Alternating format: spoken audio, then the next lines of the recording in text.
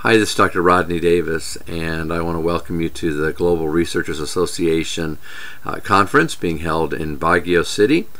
And certainly you've heard a little bit about me from the host, Dr. Brigido Corpuz, a dear friend of mine. And so hello, Guido. Sorry I can't be with you in person, but I think that our time together is going to be well spent, because it's my task to take a look at the conference theme and maybe put it in a different light.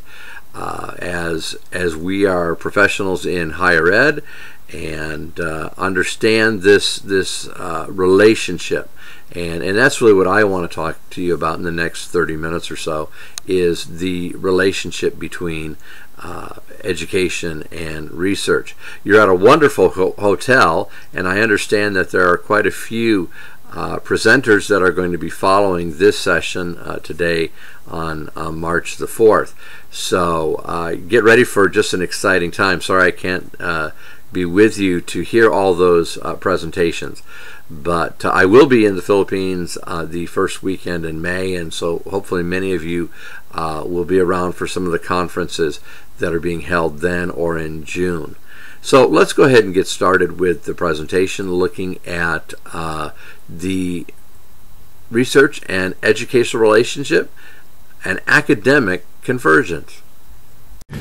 When I first thought about the topic that I am addressing in this conference, I've spent some time really reflecting on it, because the topic is one that it doesn't easily fit in a category. When you're thinking of a keynote address, you're kind of expected to give an overview of the topic, the theme that everyone is at the conference to hear and to participate in, and they're going to present research along these lines. But as a keynote speaker, I've got to tell you this is a hard task, because we're talking about a convergence of research and education. I think we all know that there is a relationship there, and I'm going to talk about that relationship as we get into the presentation. But putting an accurate description before you of that relationship is not an easy task.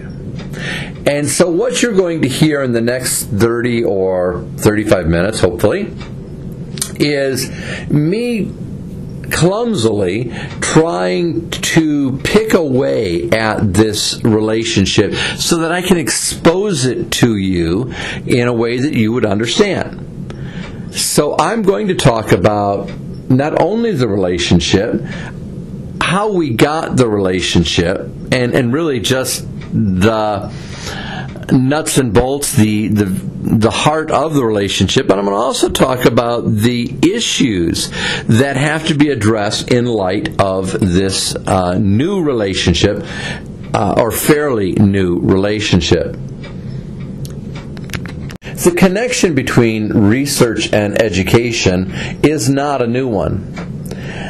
St. Thomas Aquinas, in his writings, talk about the relationship of the teacher and the researcher being one and the same, and that it is the work of the researcher that drives the educator to the classroom to share what he or she has discovered in the research.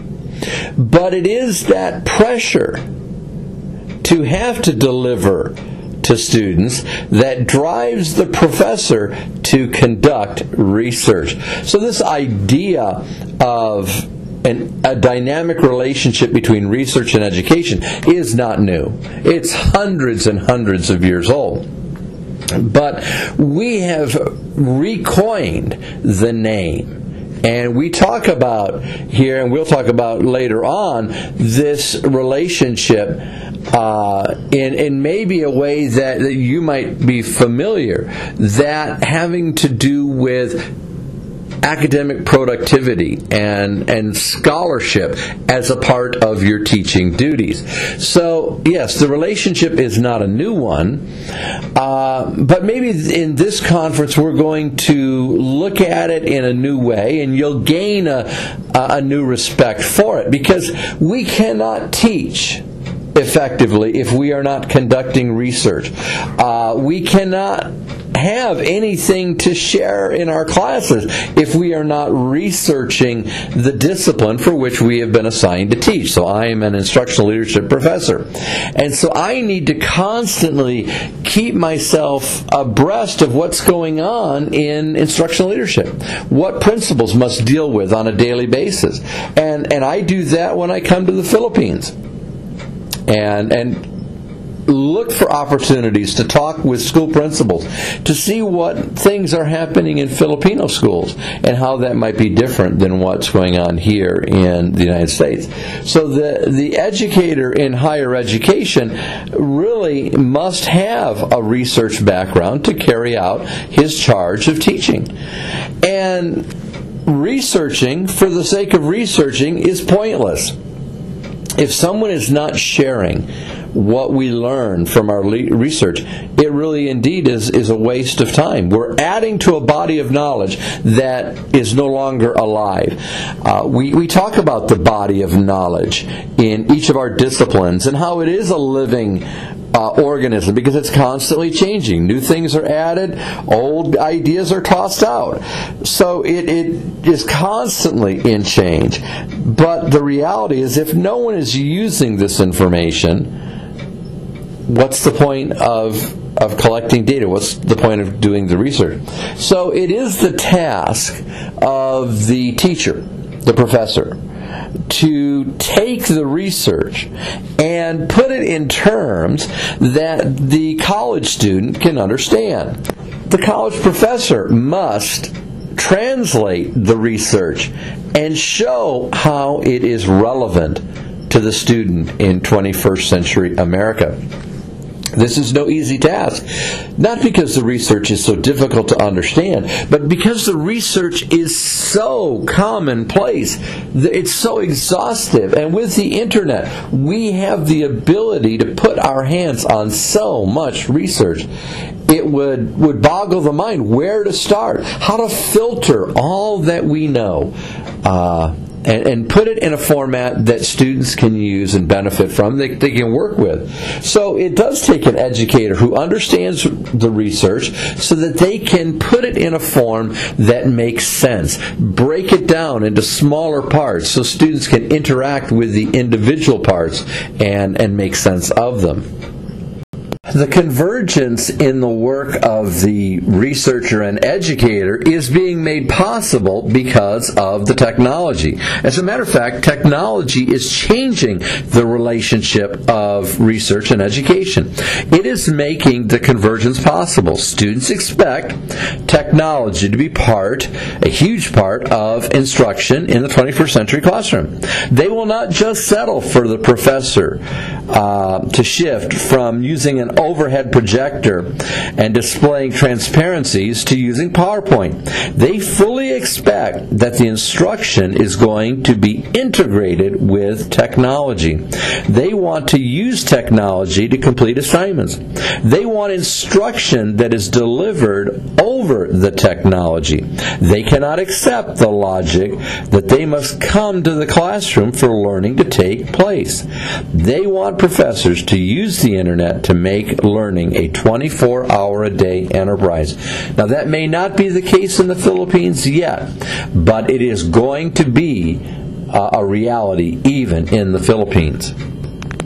We are seeing it here in the United States. Students want online learning. Yes, they love face-to-face classes, but because we're dealing with busy professionals, their time is limited to how much they're willing to devote to attending class amongst all the other things that they are expected to do.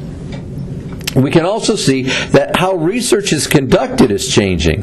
For the last 20 years, it's not been necessary to go to a library on campus to find research material.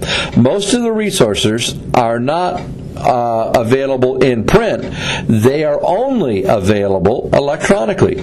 Full-text versions of the major academic journals are available, and more titles are being added all of the time. Now many of the journals only publish their editions electronically. No longer are print versions available. This is not to say that what is in print is no longer valuable, because you certainly can make arguments for that. But what I am saying is that we're no longer required to spend hours in the university library seeking out the resources we need to conduct the research. We can actually do that from our office, and that's what many professors are doing. Technology is also changing how we collaborate and how we present our research. Skype and FaceTime are just two of the many programs that enable people to see and hear each other in real time. It's so much easier to collaborate on research when you can see and hear the person with whom you're working. Google Documents is another program that allows two or more people to work on the same document, and they don't have to be physically next to each other. They can be around the world. Technology has improved so much that we no longer need to travel to make presentations before learned societies, such as the one that you're attending right now. You see, I can be in the United States making this presentation. I could do it live. This one happens to be recorded, and that's only because of issues of connectivity. But I could do this just as easily live. But I've recorded it so that you can benefit from this even when the conference is over. You can have a copy of this presentation, and you just give a flash drive to the conference host or the MC, and I'm sure they'd be very happy to give it to you. So technology is changing how we present our research. We don't have to travel, and in many cases, universities are not paying for the travel like they did in the past. It's very difficult for universities with declining enrollments to justify sending a professor or even two professors to a conference that may be in Kuala Lumpur or somewhere else. So technology is changing the dynamic relationship of the researcher and educator. It's making it possible for one person to do both jobs. Historically, the role of researcher and that of educator have been separated by a wall of isolation. Simply put, the functions of a researcher and that of an educator are very different. Efficiency demands that those that are best suited for research should do that, and those that are best suited to teach should do that. But in addition to efficiency, there is the reality that time is an ever-present reality. We only get 24 hours a day. Research, plain and simple, takes time. Education, on the other hand, while driven by time, only can afford so much of it. Students must progress through their programs of study and eventually graduate. It would be impractical to expect researchers to do their work as if it was on an assembly line, but educators are all too aware that their students are on a conveyor belt, and before you know it, you have a new batch of students to teach. Educators are there in the classroom working with the students. Their job is to provide answers to the questions that students have. Another facet of the job is to take the research and describe it in such a way that it's understandable and meaningful to the student.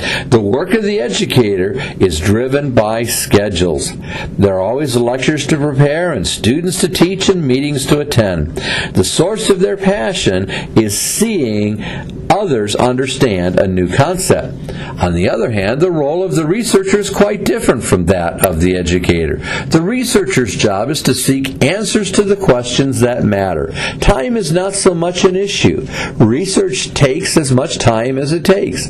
Answers to complex problems do not come overnight, but must be coaxed out of the data. The work of the researcher is not driven by schedules or lectures, but by investigation of a problem. problem. Researchers are driven by a passion to know and understand why a process works the way it does, or how one variable affects another variable. Within the last 100 years, though, the wall between the disciplines of research and education have begun to crumble, and the divergent roles have become less clear. It's become more fuzzy, this line between research and education. It has only been a little more than 100 years that professors have been responsible for teaching and research. As more money was available for higher education, a greater pressure was placed upon the faculty to conduct research that was externally funded. The idea of publish or perish, which I think we are all familiar, was born in 1938 with the book by Logan Wilson, The Academic Man, A Study in the Sociology of a Profession. This book put a name to a situation that was becoming all too common in higher education. Professors were not only expected to deliver top-notch lectures, but were supposed to have a vigorous research agenda. For those of us who have been teaching in higher education for some time, we understand the dual role and how much of our doctoral coursework did not prepare us for this reality. Those that are in current doctoral programs have been made aware of the teaching and publication responsibilities, so they are much better prepared. They already have publications to their credit when they accept their first position in higher ed, and that is becoming the norm here in the United States. Many universities will not consider an application of a professor for a tenure-track position if their vita does not include some publications, and this is even true at the assistant professor level. As you look at these new roles here on this particular slide, you'll see that some are new to you. First, on the education side of the pyramid, there is the recruiting task, the second one from the top. Reports are telling us in the United States that college enrollments have remained consistent. They are not decreasing, nor are they increasing. Faculty are expected to do their part to encourage students to enroll in programs. On the research side of things, professors are expected to seek external funding to support their research activities. That's the second one from the top on that side. As research institutions, it is not uncommon for professors to have to raise 1.5 times their annual salaries to support their research agenda. This money is used to hire lecturers and graduate assistants to handle some of the teaching loads so the professor can engage in research activities. Two questions tend to guide this convergent relationship. From the researcher, when they look at a phenomena, the question that comes to mind is, what's going on here?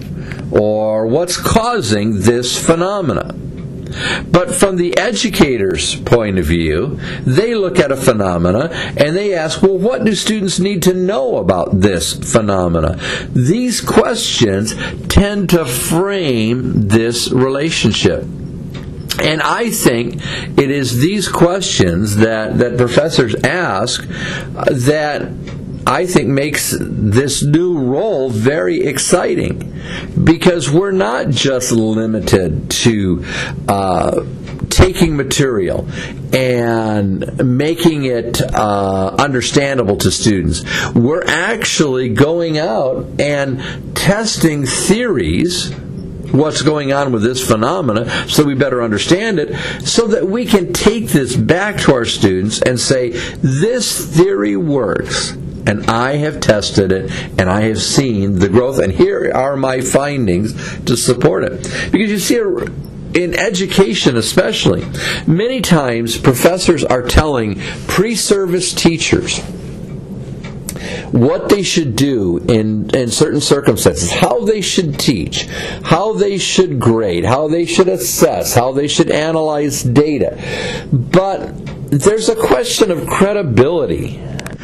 In many cases, professors have not been in a K-12 classroom, and I'm thinking just those of us that teach in the College of Education, in 15 or 20 years, and maybe even longer.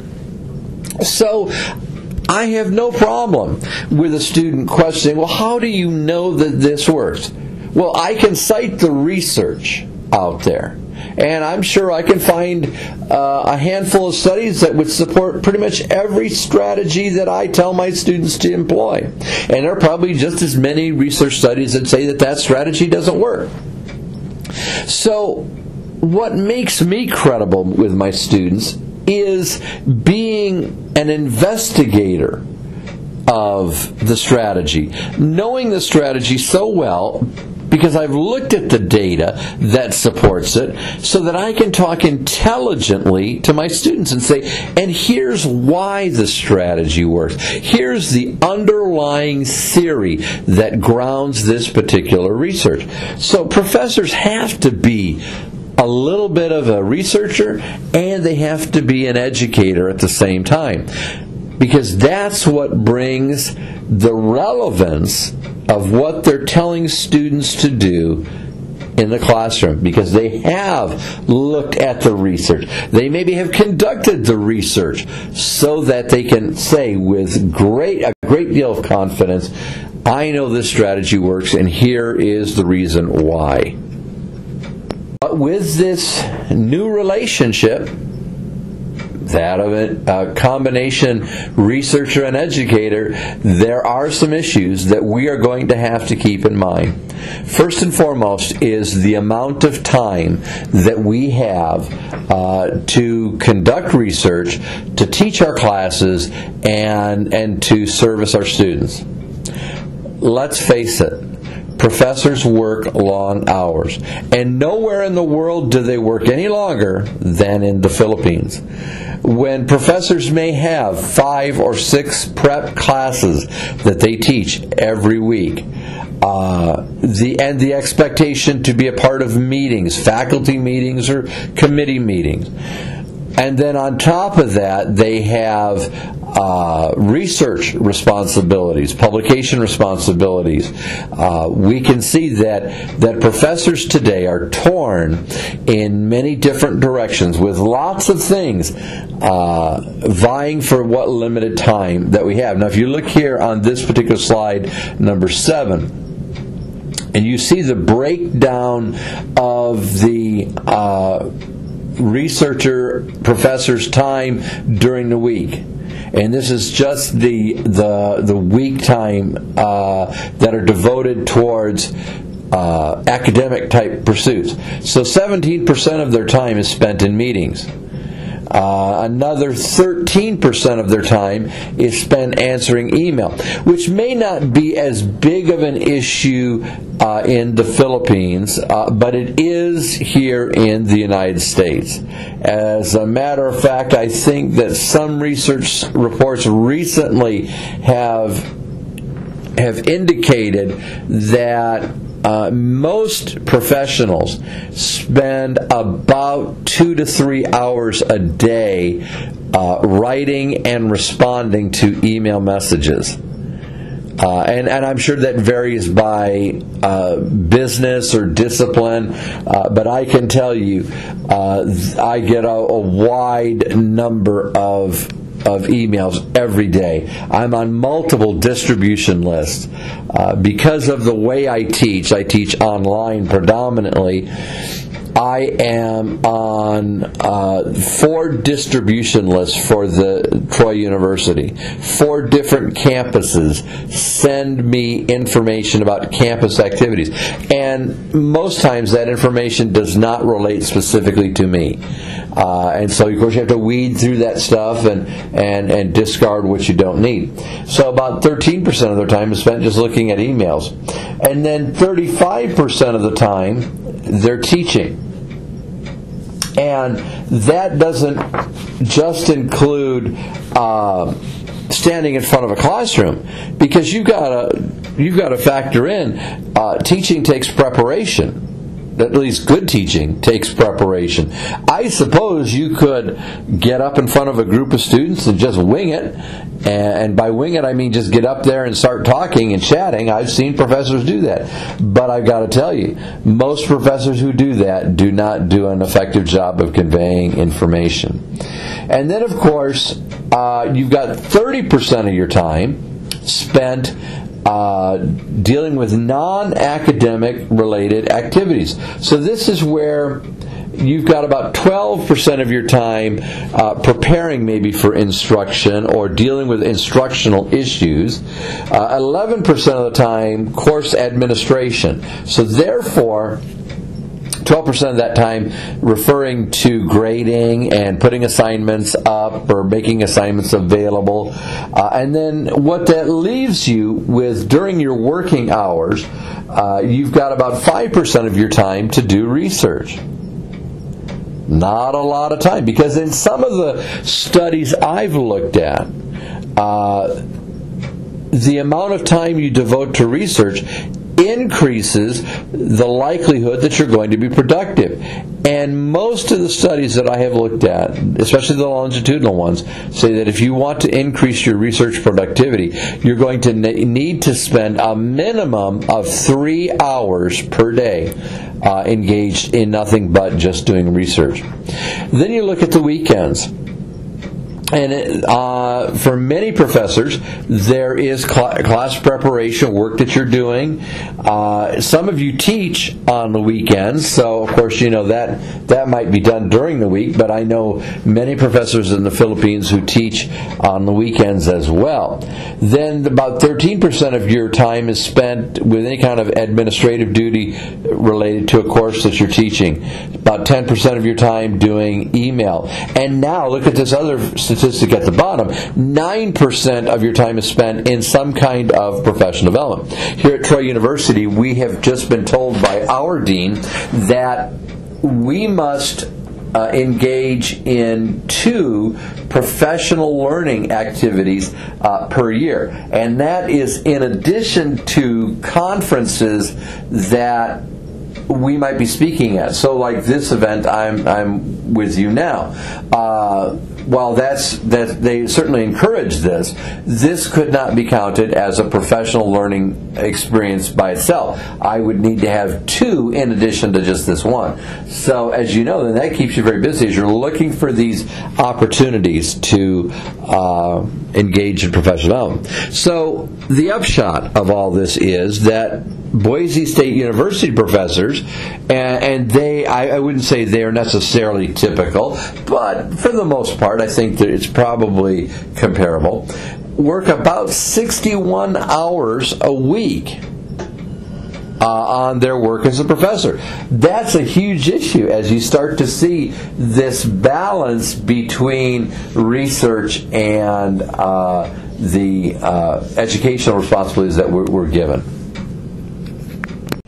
So a second issue that comes as a result of this convergent relationship that I've been talking about for the last few minutes is the pressure that we feel to be both innovative researchers and effective educators.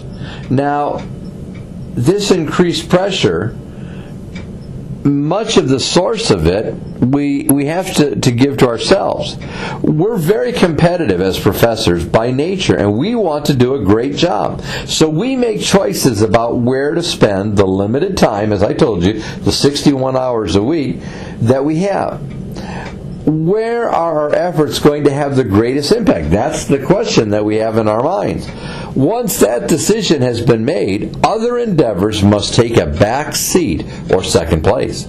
There are 3 sources of pressure for faculty: teaching, researching, and publishing. And as you know, that's half of the 2/3 of the relationship that we're talking about right now, teaching and doing research. And those are sources of pressure. Teaching not only involves the delivery of information, but developing the material you're going to deliver. I can remember when I first started teaching in higher ed, how many hours and weekends I spent developing materials for my classes, because I knew the content, but you still had to put it in a form that you were going to use in the classroom. And I can remember just being exhausted that first year of higher ed as I was learning new classes and every term. every semester. It was a new experience. Oh, I got 3 new classes that I've got to prepare for and figure out what the assignments are going to be. And then not only once you came up with the assignments, you had to grade them. So there's a great deal of preparation that must take place before you ever stand before the classroom, at least for those of us who consider effective teaching. Those professors that employ other teaching methods beyond lecture must also craft the learning activities that the students will use to master the content. Of course, there is the grading of assignments that take place, and it's a large part of the professor's time. Lastly, even though not mentioned, time must be taken to serve the students. This includes advising them in their programs of study as well as professional advisement. Many of my students contact me daily to ask questions about courses, about assignments, and then they'll say, well, I've applied for a new job and I want to be an assistant principal. Can you write me a letter of recommendation? Absolutely, I'm happy to do those things. But each of those activities take time. And then, of course, we could even talk about time that must be devoted to university activities, because not only do we just sit and teach, I can't tell you the number of committees at the university that I'm on, and they have meetings, and there are assignments for these meetings, things that you have to do. So teaching and all the things that we place upon professors certainly add to this pressure that we feel. The next pressure comes from the research itself. Many professors only conducted research for their dissertation during their preparation program, so they lack technical skill. I'm sorry, that in most programs there may be a quantitative, a qualitative research, or an advanced research class, but there was not a class that dealt with how to teach in higher ed, and unfortunately the only research that most of us did was the research we did for our dissertation. That does not give you sufficient experience to conduct the research that's being required by most universities today. It just doesn't. They may have only taken a couple of courses, and since you've only taken those 2 courses, you really can't say that you have a depth of knowledge using that. I can remember taking 1 course in statistics in my higher ed prep program, and that did not prepare me to use statistics in my research. So now I go to a colleague who studied statistics and is really good at it, and he's just a huge help. So in addition to the issues related to technical skill, some professors don't have a developed research agenda, so they're having to spend time deciding what they're going to research. And you kind of think that we all have areas that we're interested in, but let's face it, a lot of us have not developed a research agenda. Now, I'm at a university that does expect you to have a fairly active research agenda, and we're evaluated on that agenda and how we're working through it. So, and I would suspect that's true in many universities in the Philippines. Lastly, there is some pressure that comes from the publishing process itself. Once the study is complete and you're ready to submit it for publication, the question of where to submit it comes to mind. I've got a research study that I'm working on with another colleague, and that's going to be an issue as to what journal do we submit this to. Some research institutions require that professors only publish in peer-reviewed journals that are only at the top level, Tier 1 of standings in academia. Those journals have extremely low acceptance rates. Most have acceptance rates of 10% or less. This means that they reject 90% of the submissions. Where this becomes problematic is that these journals only publish 5 or 7 papers per issue, and therefore they have far more manuscripts than they can possibly use. The review times can be so long which doesn't help the new professor who has only 5 years to prepare for the tenure process. I mean, can you imagine? I had a colleague who wrote for a journal. I don't know if it was necessarily a Tier 1. It could have been a Tier 2 journal. But anyway, I helped her with it and did some of the rewrites for her, helped her with the rewrites. It took her 13 months to get a response from the journal. about areas that she needed to address before they would publish it. That was a year and 1 month. And so we quickly made the changes and submitted those changes.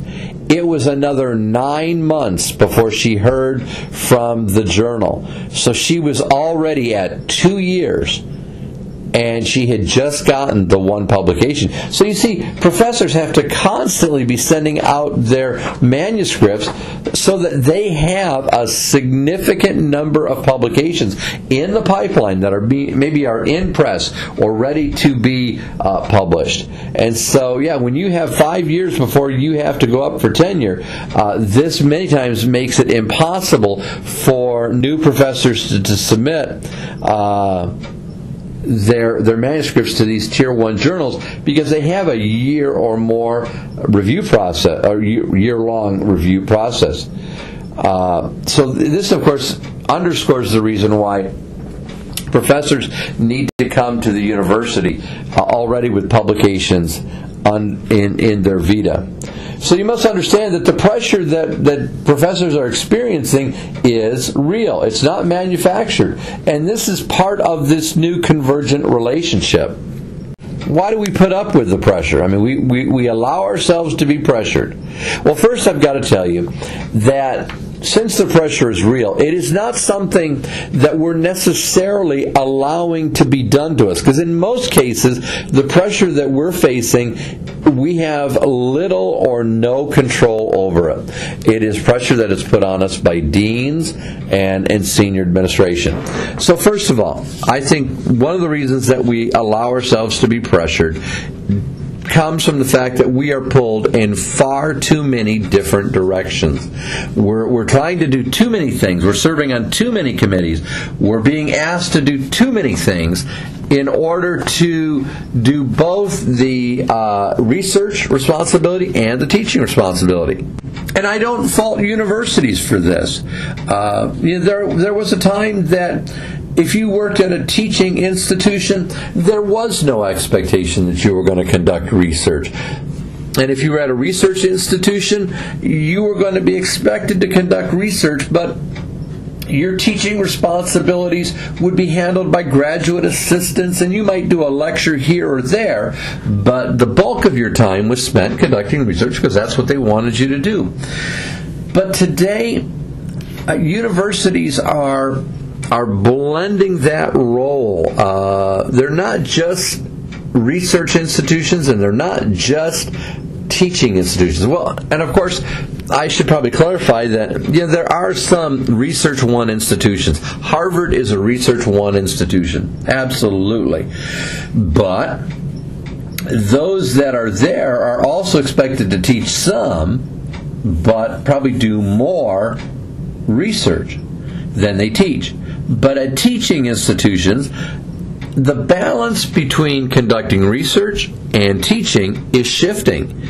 And where teaching maybe was 80% of your responsibility and research maybe was 30% or 40%, that number is increasing where, now maybe research expectations are at that 50% level. You should spend about 50% of your time doing research. I will not be surprised that before I retire, which is a few years from now, that there will not be the expectation that we have to produce 2 to 3 publications a year. I'm just sensing that is the direction it's going.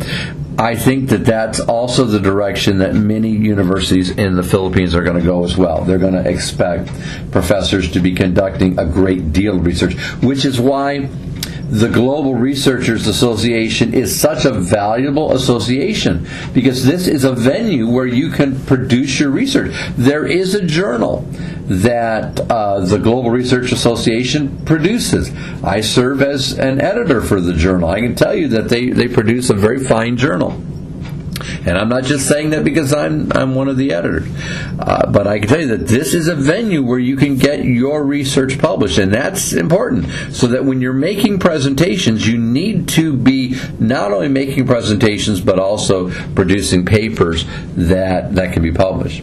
Another reason that we allow ourselves to be pressured, of course, comes down to our own feelings of anxiety. When we're new in higher ed, there's always that tension of learning the curriculum that I'm going to be teaching, but also getting my research going when I'm being asked to do lots of different things. And then finally, I think some of the pressure that we put on ourselves comes from our own inadequacy. We don't necessarily feel adequately prepared to conduct research or to teach, for that matter. And as I've said earlier, that many professors enter this profession without any background in teaching, so that can certainly be a challenge. Is there an answer for this? Well, I'm going to pause for a moment because I can honestly tell you that I don't have an answer. You're going to have to be better organized. I think that really is the answer to the pressure that we feel, the issues that are born out of this new relationship. Because this new relationship that we're addressing in this conference is the new coin of the realm. It is the new way that things are being done. I don't see it going back to the way it was before. So what we're going to have to do is to find ways to be more productive with our time. Yes, that's also going to mean that we're going to have to say no to some things. We're not going to be able to be all things to all people and serve on lots of committees. We're going to have to be more careful with the time that we have, and we may have to very respectfully explain to our superiors that we can't serve on 4 committees and still conduct the research that is expected by the institution. So, I mean, that's just one way. So, becoming more efficient, collaborating more would be a great way to help your research agenda, because again, you're working with more people. So, more people, less work for each one. That would certainly be a way. Finding mentors would be also another thing that I think would be very helpful to you as you're learning to be a better professor. Talk to those senior faculty members who've been teaching for a long time, because many of them would have resources or at least tips that they could pass on to you. So yes, I think there's something we can do about the pressure. Are we going to eliminate it? No, I think pressure is always going to be part of our job, because it just is the reality of higher education today. So the title of my presentation was The Research and Educational Relationship, an Academic Convergence. And what I've tried to do in this very short time that we have together is to kind of shine a light on this new relationship. And like I said, it's not that new of a relationship, but it is the way higher education is going to play out today. There are the expectations that you are going to be a researcher and a professor, a teacher at the same time, and that you are going to have to be productive in both. Technology is what's making it possible for the convergence to exist, but here's the secret. Technology is also the way that we can survive the convergence. Remember, I talked about pressure in just the previous slides. Technology is what's going to make it possible. So the same technology that's making it possible for me to be with you this weekend is the same technology that you can use to make yourself more effective as a researcher and as a professor. Well, I've enjoyed being with you in this short 30-35 minute little presentation as an overview to the conference that you're attending. My information on this last slide shows you how to get in touch with me should you want to. Let me say again that if you would talk to the conference host, Dr. Dr. Guido Corpuz. He would certainly be happy to help you get a copy of this presentation, and certainly connect you and me if you would like to ask questions about it. I've enjoyed being with you. I'm looking forward to joining the Global Researchers Association for their conference in May. I will be there in person. So if you have the time in May and the interest to attend another conference, I will be live and in person in Baguio in May. I think it's around the second weekend in May of this year, 2019. I certainly enjoy coming home to the Philippines, and we'll be there in May and June. So hopefully we'll get to see each other in real time, face to face. Appreciate so many of you being at the conference last week down in Quezon City. I think it was at the Camelot Hotel, and this week you're at the Crown Legacy Hotel in Baguio.